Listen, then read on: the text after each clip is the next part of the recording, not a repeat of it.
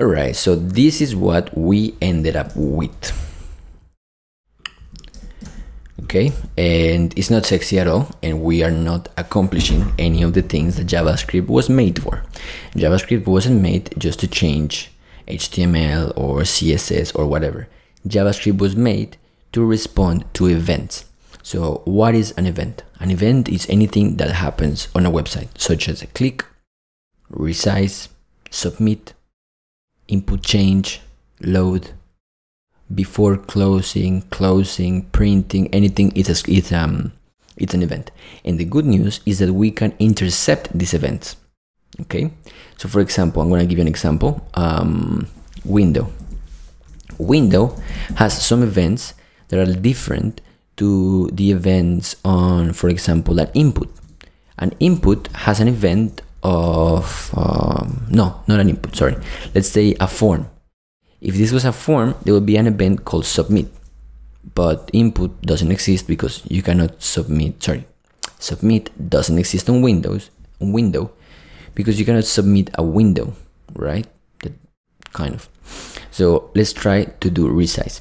So this is how we listen to an event. Like I said, JavaScript listens to events, but we have to explicitly say which ones, because we don't want to just listen to all of them, because some of them we don't care about, and that will make the website very slow. So when we say window.add event listener, then what we need to do is come here, and as a second argument here we put a function that will handle that event. As you can see here, it says listener.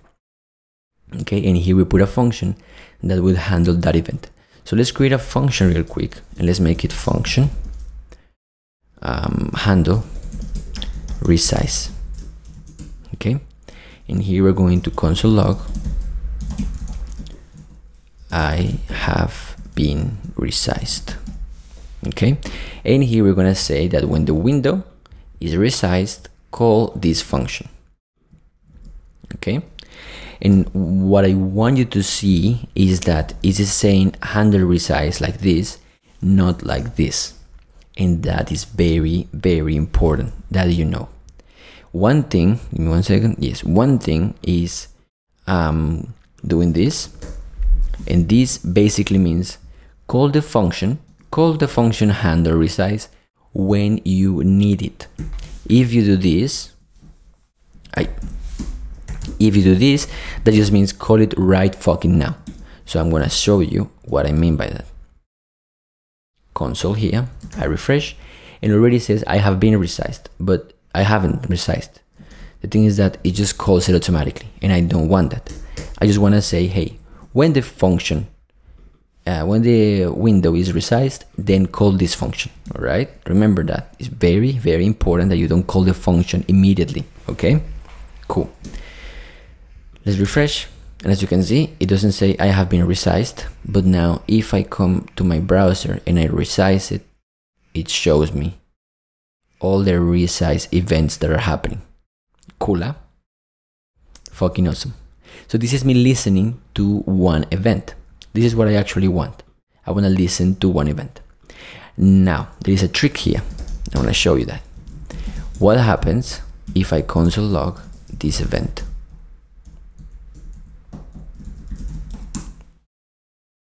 You will say, yo, what you say? Wait, what happens? What do you mean event?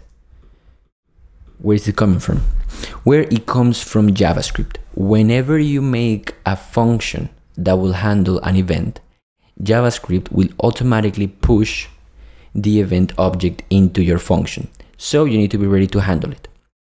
It was like before when we did the say hello function. There were some arguments there, and we need to get ready to handle them. Whether we want to or not, JavaScript inside of this function is going to call handle resize like this. Event here is going to call it with the event. So what we need to do is we need to just handle it, and we need to just say console log event. All right, so now we come here, we refresh, and let's try to resize. Look at that. We see the event object that is fired every time this event happens. So look at that. Target, type, resize, timestamp, path, current target is a window, and all the stuff that we don't mind. okay? So this thing is not useful right now because it's a resize event, but it will be useful, for example, when we are making a form or when we click on a link or stuff like that. That is when it's going to be useful, but this we're going to talk about later. So for now, let's not worry about event and let's change this event. What I want to do is I want to do title, and title is going to listen for a click. And instead of handle resize, it will be handle click. All right, and what I'm going to do here is that every time that somebody clicks on my title, I want to turn it into blue. So this means that I'm going to say title that style, is it style or styles? I forgot. Style that color equals red or blue, whatever. Okay, let's see if it works. So I refresh here, nothing there, but now the title is listening to a click. And how is it going to react when I click on it? There you go, red. Bravo. This changes to blue in case of problem.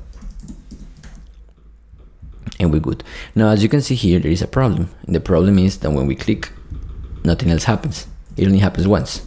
When I click, it pulls the color to blue, but it stays blue. Here it is, you see? Nothing happens. Right now, there is no style.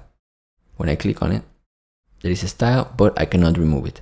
So that will be on the next video, where we are going to learn how to check if the color is blue. Then we're going to do something. If the color is not blue, then we're going to do something else. So see you on the next one. Bye bye.